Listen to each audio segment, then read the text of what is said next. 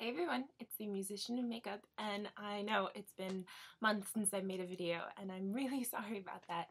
School has been getting really tough. I just finished my junior year of college, which I can't believe at all. But junior year is sort of when things kind of hit the fan.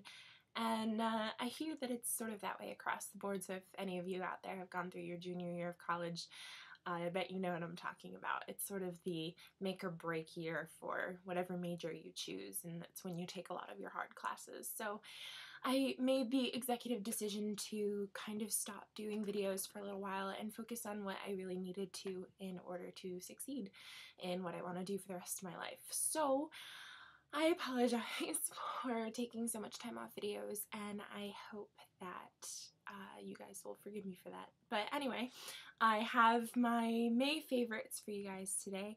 I figured this would be a good video to sort of jump back into things. I'm hoping to establish a bit of a filming schedule and maybe get some more videos up this summer. So this is the first one, and I hope you enjoy it. So the first product that I have to give it up to today is the NYC bronzer in Sunny, and this thing, I mean, it's all over YouTube if you haven't seen it yet.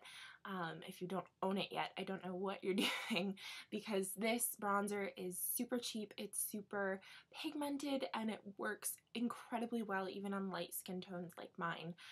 So really, really amazing bronzer. I have had this for probably 2 years now, haven't even hit pan on it, so it's a really amazing product for a really great price.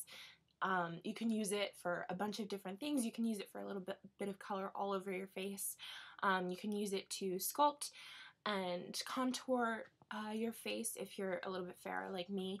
And also, what this is really good for, and what I've been using it for recently, is just sort of contouring in the crease. So in lieu of using a lot of different eyeshadow, I've just been taking a fluffy brush, sort of like the E40 by Sigma, which is one of my favorite eye brushes that I have.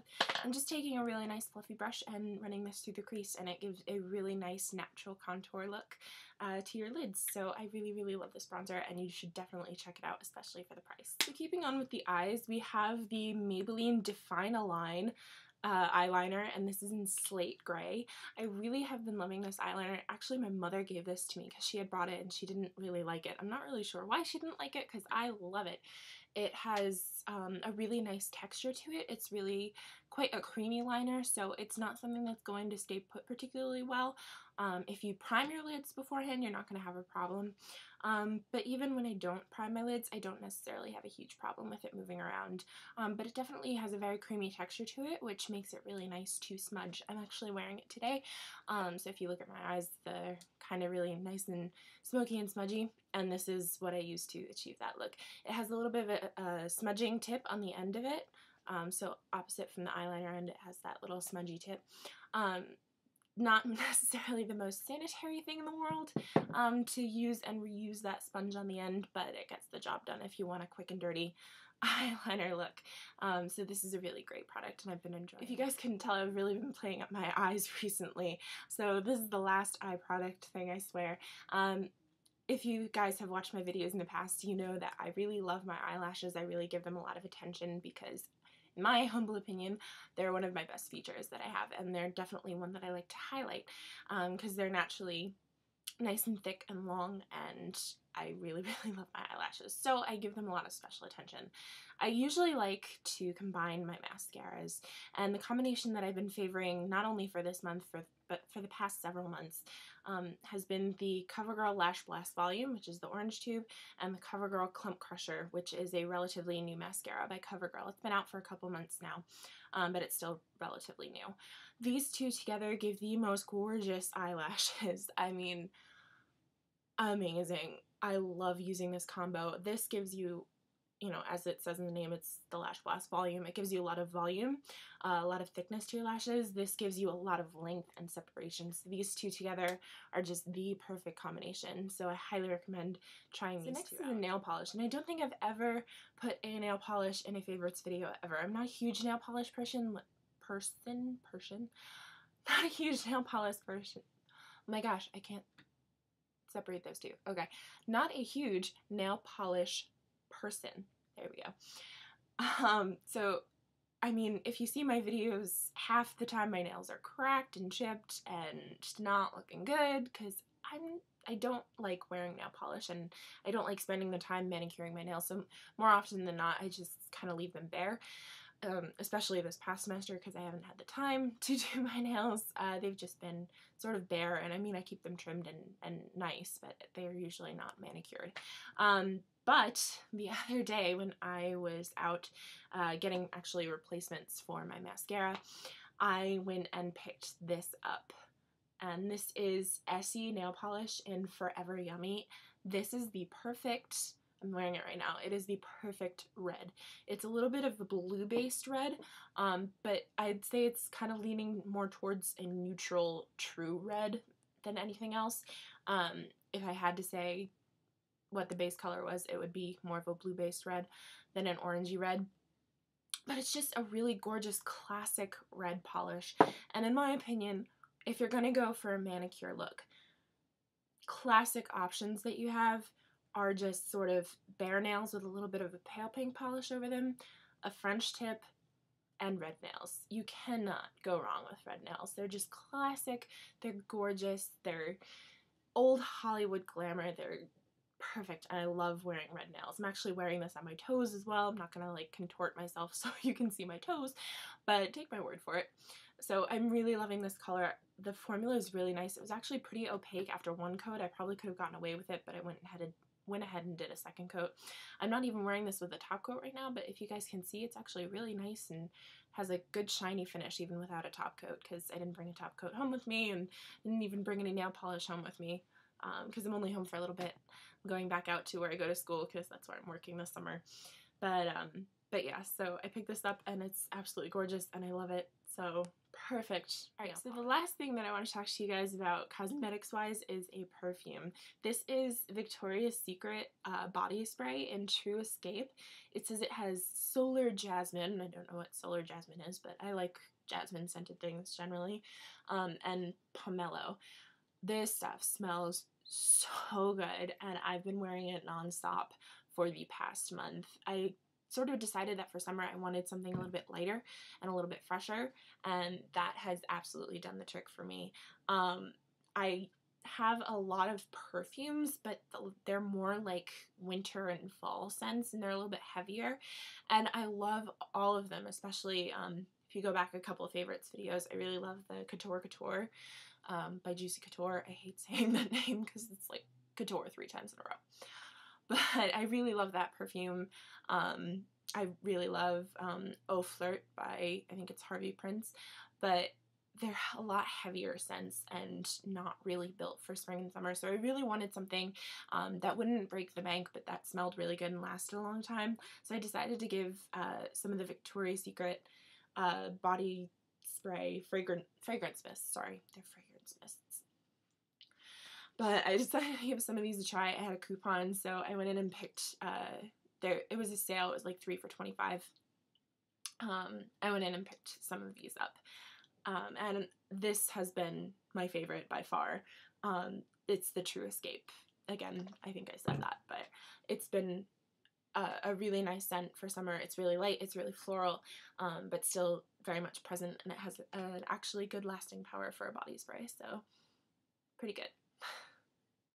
Okay, so now for a couple of TV shows that have absolutely taken over my life. Now that I'm done with school and have like nothing to do except read or relax, I've been just watching so much TV and catching up on shows that I sort of let fall by the wayside. So I have 3 TV shows that I just recently started watching, and the first one is Grey's Anatomy. I haven't ever watched it before, and I just started watching it from the beginning. It's a really, really good show. I'm not yet halfway through season 2. I finished season 1 because season 1 was only 9 episodes long, so it was pretty quick to get through. But Grey's Anatomy is really, really a good show, and I've been really enjoying that one. The next TV show that I've been watching is Lost, which a friend, actually on Tumblr, one of my friends that I met online suggested that show to me because I really like Once Upon a Time, which that's a whole nother video. I could talk about Once Upon a Time forever and ever. But I really, really like Once Upon a Time, and two of the creators of Once Upon a Time, Adam Horowitz and Eddie Kistis, wrote for Lost. So she said that I would probably really enjoy Lost since I like Once Upon a Time so much. And I have been definitely enjoying it. It's a little bit weird, at times, a little bit strange, some of the stuff that goes on. I'm not yet through the first season, but I will keep you guys updated and let you know what I'm thinking. But for now, I've been really enjoying it. And the third TV show that I've been watching is How I Met Your Mother. And I've sort of been watching that intermittently over the course of the semester. Usually if, I'm getting ready in the morning and I have like, that half hour to get ready, I'll put it on while I'm getting ready. So I'm like, I think halfway through the fourth season right now, and it's just a really good show. It's really kind of funny at times. It's just really easy to watch and really easy to get into, and the characters are really great, and their interactions with each other are fun. So it's a good, more lighthearted show, and you don't have to think as much as you're watching it, so it's just a really enjoyable show. Okay, so this sort of goes in the category of TV shows, so this is sort of a fourth TV show that I've been liking, but I feel like I have to mention something else before I do mention the TV show. I have to mention the books first. This is A Game of Thrones by George R.R. Martin. I have almost the entire series. There are 5 books that are out right now. I have the first 4 because I got them in a box set. But these books are awesome. They're really, really good. If you enjoy like Lord of the Rings, if you enjoyed Aragon, that series, if you enjoyed, I don't know, anything like that where it's sort of like a different world, kind of a fantasy world. I know I'm a bit of a geek, sue me. These books are really, really amazing. The way that he writes them is that each chapter is told from the viewpoint of a different character, so you get a lot of different opinions. The narratives, like they all fit together, but you sort of get different viewpoints on all of the events that are going on in the book. So that's really interesting, just the way that he writes it. So I've really been enjoying the books. I'm on the second one right now. I finished the first one. You can see the spines all bent and damaged. But yeah, this book has been amazing. I'm really enjoying the second one so far. So it also fits in with the TV shows because I've also been sort of watching the television show Game of Thrones. I'm through the first season because the first season corresponds with the first book. And the way that I've been doing it, which is sort of a little bit weird, I've been watching the episodes as I finish like each section of the book. So like I'll go on Wikipedia because like where it gives the episode synopsis of each Game of Thrones episode, it tells you like which chapters from the book correspond with the episode. So I'll make sure I finish reading all of the chapters before I watch the episode. So I've sort of been watching and reading at the same time. The TV show is fantastically good. If you don't want to read these really big, thick books, definitely give the TV show a watch. The politics, the intrigue, the incest, the sex, the everything is absolutely amazing to watch and amazing to read. So definitely give the books or the TV show or both a try. So the last thing that I want to talk to you guys about is my car. I just got a car like not even a week ago, and it is my first car, and it is my child, and it is my baby, and I love it. It is the 2013 Hyundai Accent, which is sort of the lowest, bottom of the line Hyundai car, but it's, it's still a really nice car. It's a new car. But I've been really excited about that car, and I'll put in a picture of it right now. Isn't it gorgeous? I'm so excited. I love that car so much. It has a name, and you guys are gonna laugh. Remember I said before I really love Once Upon a Time? Well, Captain Hook's ship on Once Upon a Time is the Jolly Roger. My car is named the Jolly Roger. Love Once Upon a Time. Again, separate video. But it's a really amazing car, and I've really been enjoying it. It rides really, really well. Really easy to handle. I'm not used to driving small cars because my family has SUVs, so whenever I do drive, I usually use my mom's Hyundai Veracruz, which is a much bigger car. So I'm not used to driving the little sedans, but this one rides really comfortably.